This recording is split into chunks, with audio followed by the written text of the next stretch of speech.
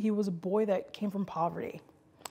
And like a lot of, immigrants that came to the US when the United States was first coming into its own, they all had that dream. And they all started, almost all of them, from the bottom and worked and fought to work their way up because they wanted that. And that was the American dream, was to do that.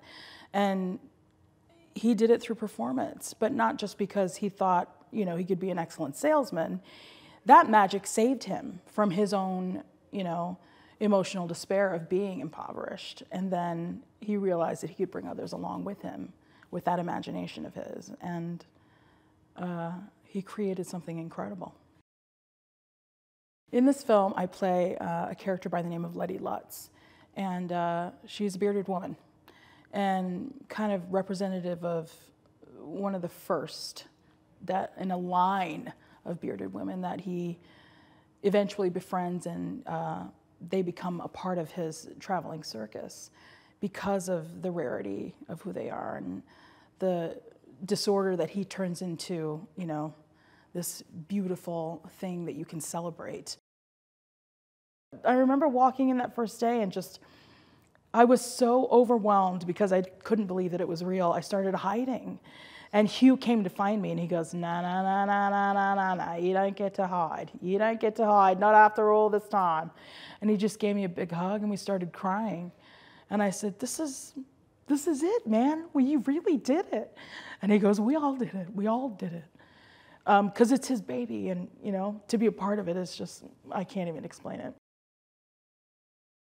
All we wanted to do was and continue to do, was do our best and push and push and push and push and tell the story that we've been fighting so hard to tell. And now sitting back and realizing that that's really the story that America wants to tell, that's what it's based on, regardless of what the past has been.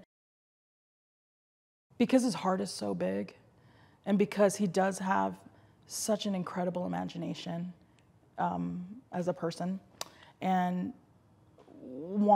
he himself wanted to take those risks to see if he could go there as an actor, and has gone above and beyond in so many ways.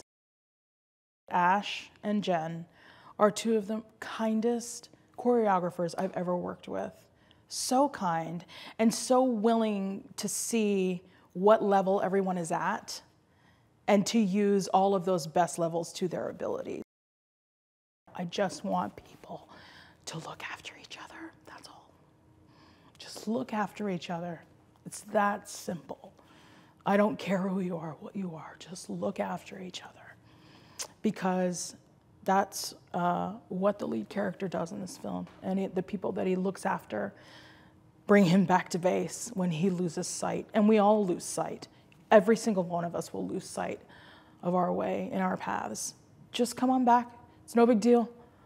Just look after each other. That's all. It's not a big deal.